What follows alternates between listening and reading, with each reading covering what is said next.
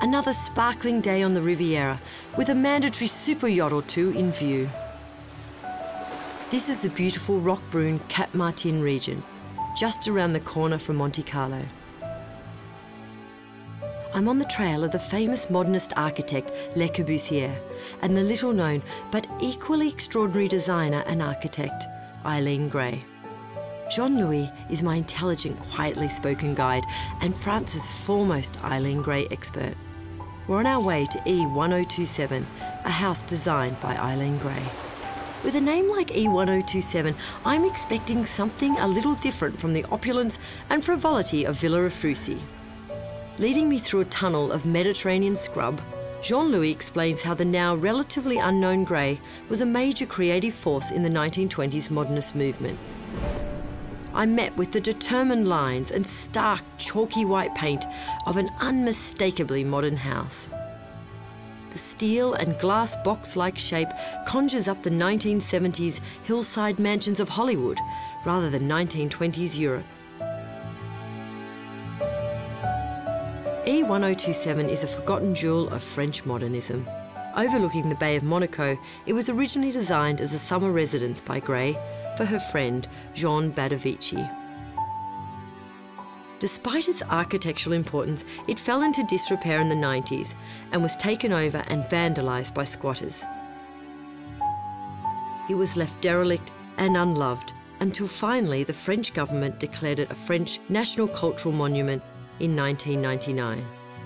It's now being restored to its former glory under the careful and appreciative eyes of Jean-Louis.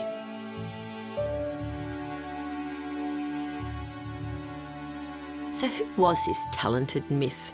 In terms of talent and innovation, Eileen Grey was the Coco Chanel of furniture design. Her furniture designs possess the same sense of timeless style and sophistication, and like Chanel, are imitated today.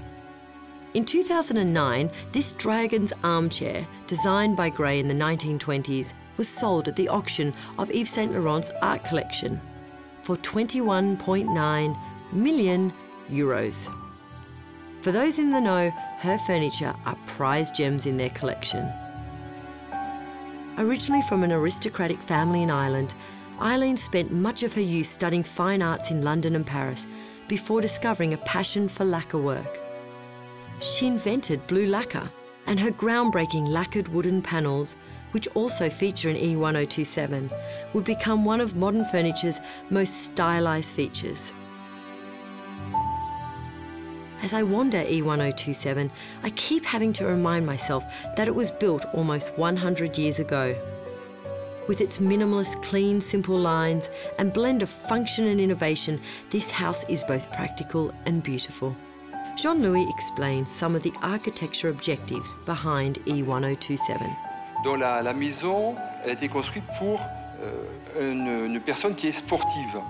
C'est-à-dire quelqu'un qui aime bien vivre, qui aime bien recevoir, mais qui aime aussi le sport. Donc on voit, c'est une maison aussi qui est ouverte. On a ouvert tous les espaces.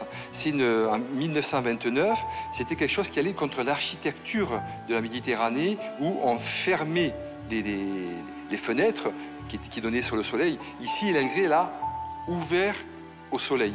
Vous voyez, donc c'est une démarche totalement différente. Il y a une chose importante, c'est qu'elle a construit la maison de l'intérieur vers l'extérieur. C'est-à-dire elle a pensé d'abord au bien-être des gens, au mobilier, et ensuite elle a fait les murs. C'est une chose importante, ça.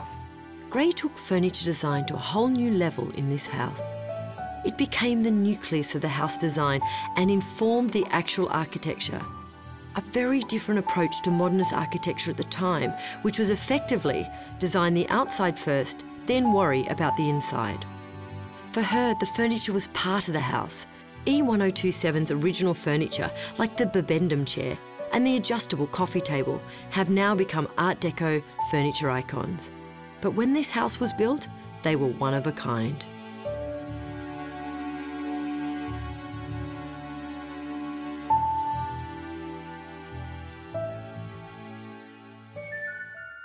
Arguably the most famous modernist architect and designer of our time, Le Corbusier, greatly admired E1027. In it, he would have seen references to his famous theory, 5 points of a New Age architecture. The Swiss-born architect became a frequent visitor to E1027, and he was so inspired by the minimalist masterpiece that he decided to leave his own mark on the villa by painting frescoes on the interior walls, one of which included kissing women. Grey was horrified. She felt the murals compromised the house's design and ambience and declared them an act of vandalism.